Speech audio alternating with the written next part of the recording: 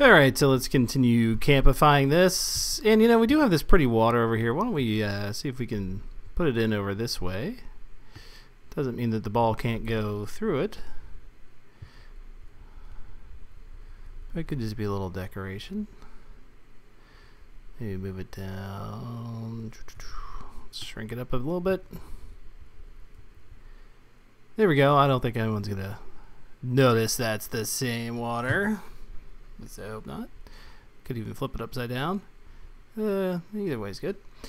And, you know, we could draw like a little path through here. If this actually was and I did intend for this to be a physics-based object that the ball would not collide with, what we could do is put one of our special holes over this way. So maybe if the ball goes into here, this hole moves it someplace else, or it could just pop it back out. And you could always make it so that the ball can actually go back into the plunger. So, for example, you could have the ball. Well, I don't know if you want to do that, but you could have it so the ball goes into here and then it gets shot back into this way. Well, hopefully that assumes though that anytime you launch the plunger, the ball does not just go into here. Otherwise, it's just going to volley back and forth. But you know, I'd say typically it goes a ramp system. And what am I looking for here? Just the drop shadow angle on this one. I'm going to flip back around over this way. We might want to draw like a little path through here. You know, now we're kind of getting into just decoration for, you know, that's getting drawn onto the table itself. So to do that, definitely a number of ways we could do this. We could just take a really big fat stroke, something maybe even a little weightier than that. Let's try 35, 37, something. And we'll just take our fun little pen tool. Let's maybe start over here.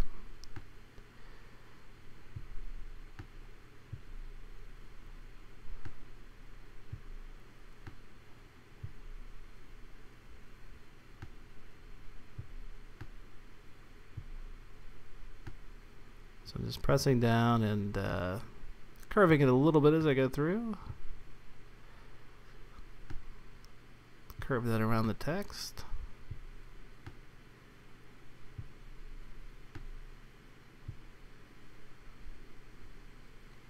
I was about to say, could we loop it even all the way over there? Probably not. Probably don't need to. Okay, let's smooth out a little bit of this.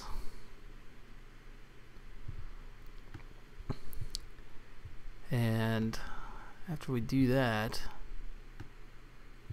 we could take the stroke, convert it to a line, and then give it a little bit of texture. I've noticed that map app is terrific for textures as well. If you know, go over a desert or something like that. So yeah, let's convert this to fills. So just go over here to convert lines to fills, and you can see now you could kind of manipulate it like so. But that'll give us an opportunity to mask it. Before we even do that, let's just kind of figure out a nice base color for it. Maybe a kind of a grayish color, something like that. And let's turn it into a symbol. Let's just call this path. And you know, we could kind of affix little labels to here, put in bear tracks, things like that along the way. I'm gonna put in a couple glows. Let's start with an inner glow that just kind of outlines it a bit, darkens it up, and we'll set the strength up a little bit there. Do something like this. Oh, I meant to make that an inner glow, didn't I? And that's probably a bit too much. Let's tone that down.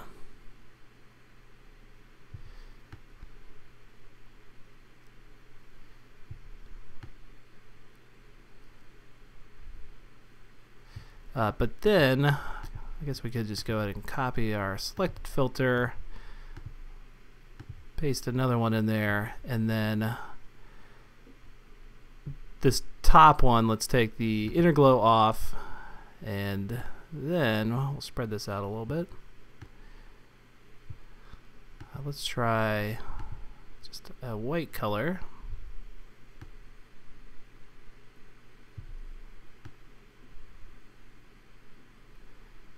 And you know what? I think what we want to do is reverse these. So let's make the black one. Yeah, that's more what I was going for, but not as intense. Something like this. And once you get that in there, you could even consider playing around with the blending as well. So you kind of get some, maybe that effect over there. That doesn't look too bad. That could even look sort of cool if we did maybe an interior path inside of there. So it kind of looks like it's been edged out. See, a lot of these effects are kind of nice.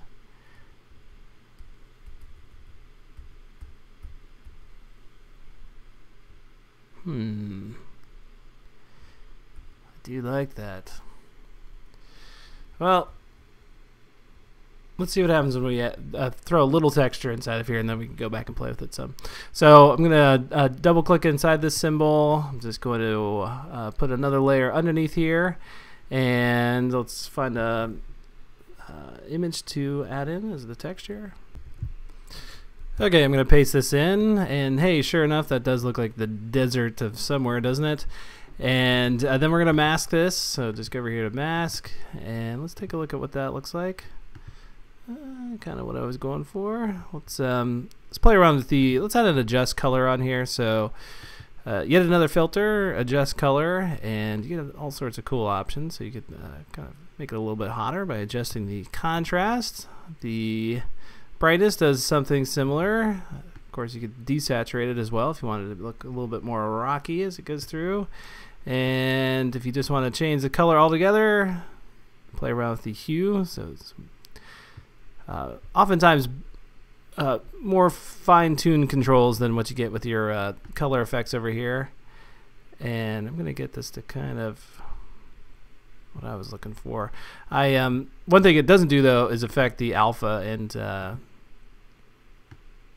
was in my mock-up for this, I kind of had it basically what you're looking at right here with the alpha sort of down, so you could maybe kind of see a little bit through to the table. Almost like it was painted on, but then, you know, over time you kind of lost some of it. And I don't want this to really be a too intense of a thing, because we're gonna write stuff around here and, you know, do other things. So just kind of a guide. Yeah, you know, I probably am gonna go back, and I would like to see one more time what this would look like with some of these other filters in here. It kind of smooths it out. That's almost a nice effect. Although certainly if you did want to make this something that would glow, there you go. You got your effect right there. Hard light is kind of a nice one too. It almost kind of brings out the graveliness of it. So you know, these the filters in here are really, you can't export them out. So I can't say like export PNG sequence and expect that this filter is going to come into Xcode like this. But if when you're exporting out your images, this is something that would just be on a bottom layer with everything else. So as long as you know, you had this over top of your image of your, you know, your grainy wood over here, when you exported things out, the effect is going to be in place. Okay, so it's kind of a what you see is what you get thing. But and we'll have to talk about exporting things out. But most likely anything that is like down below, you know, your kind of bottommost layers, you're going to export out together. So this, your wood, as long as it's not something that needs to be separated as a physics object. So even the side panels, like so for the black along here, this would probably end up getting exported out with the wood texture and everything like that, because physics-wise, really all we want is this part right here, right? You know, that's going to have its own physics body, and I don't want the ball to collide necessarily with the black part, right? Because then the ball's only going to go to about there. What I do want it to collide with is that green part, right? So it can actually go up over here, fall down seemingly onto the, you know, that thing. So that is something to keep in mind, and it is advantageous if you are going to have, you know, you're going to use some of those blend mode filters. And I do like it, so let's keep that in there for right now. And yeah, let's litter this up with some bear tracks or something like that. Probably one of the easier things we could draw today. So just grab a circle tool and don't need a stroke around it. Let's make a little footprint, which is just gonna have be something like this. Well, that's probably a little bit too small. Let's try 60%.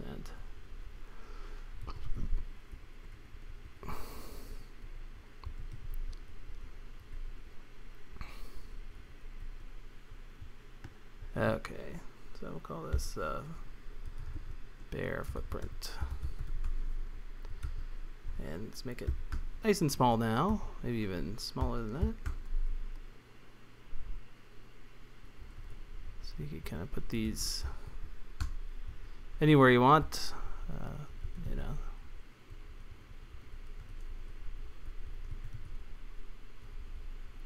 And again, this is kind of just getting into the area of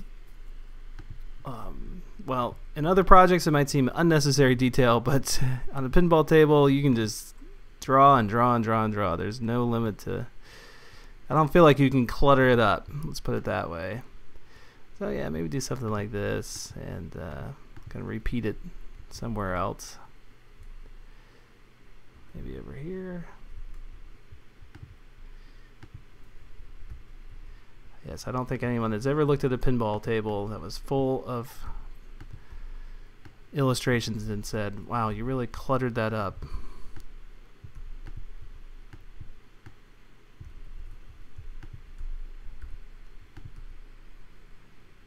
Okay, I think we're kind of getting somewhere.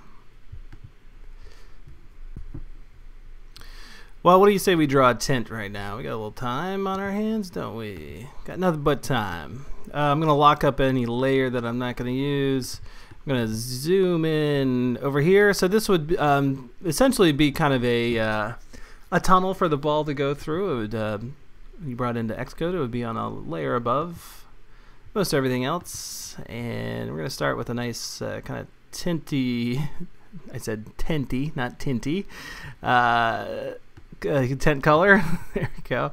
And let's set the stroke down to something pretty minimal, maybe 4.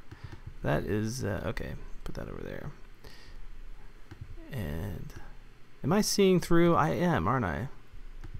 Oh, that's interesting. That it must have the, yep, the alpha's at 93%. Oh gosh, I want to try to maybe keep that in there. I thought maybe this the text had burned into my screen, because that kind of does happen now with my Mac. If I leave something in the same place for too long, it'll burn in. So anyway, yeah, let's try that. And so what I'm gonna do is just you know, make a kind of triangular tent over top of this part, and I do want to be able to see through to the other side. So I can't make this too tall over here, I don't think. Well, let's just go ahead and get it in the other shape and we'll figure it out. And in fact, you know what? I don't want that to cut into the text either. Let's move this up just a tad. That might help me out too.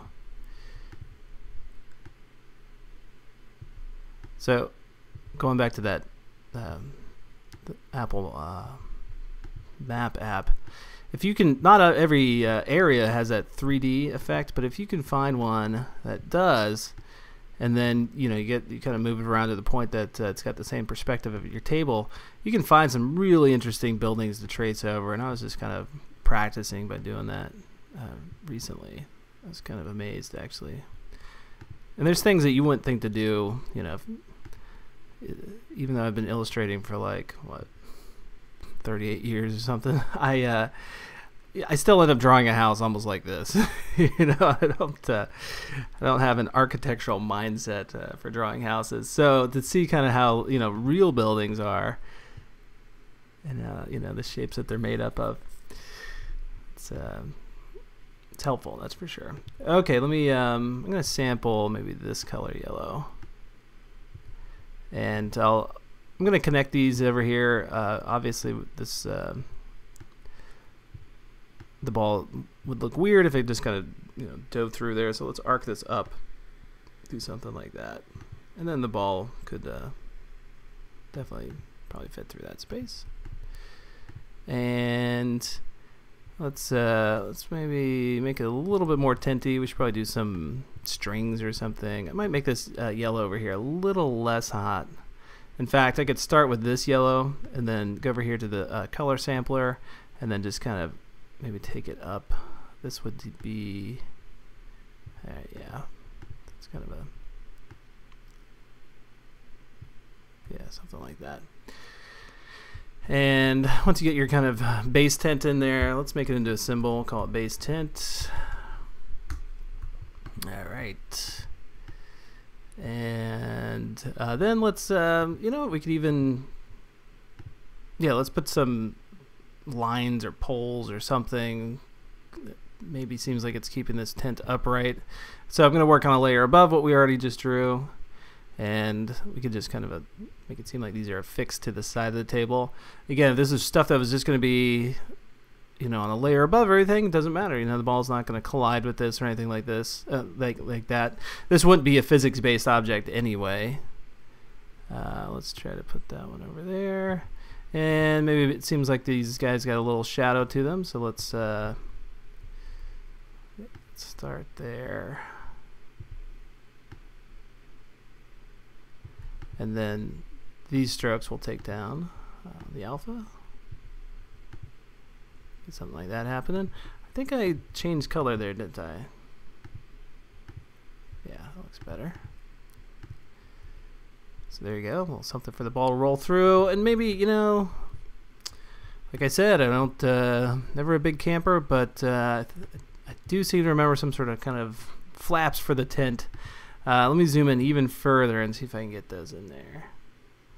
So let's take that same color stroke, maybe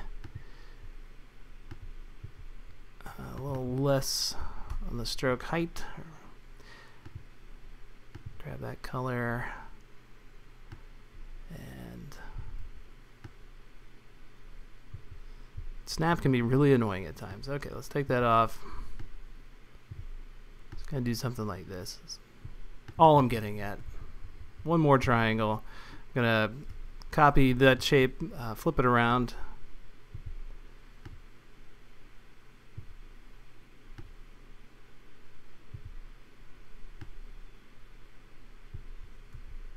There we go. So yeah. And it is kind of neat that it's partially see-through, I think. So let's, just so I don't have any chance of selecting these by accident, let's put them into a symbol, tent lines, and we'll do the same thing for these guys. Tent flaps. And always a good idea, I think, to kind of, oops, what did I didn't get that one part.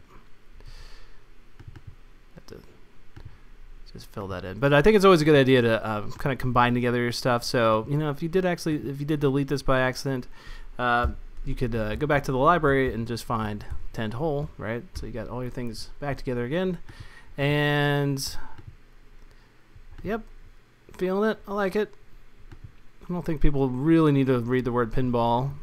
It's getting cut off a little bit, but they probably get it, you know, if they're playing a pinball game. And hey, you know, if you wanted, you could put all sorts of other things in here. Maybe we should do like a giant bear head or something eating the ball as it goes down through the ramp.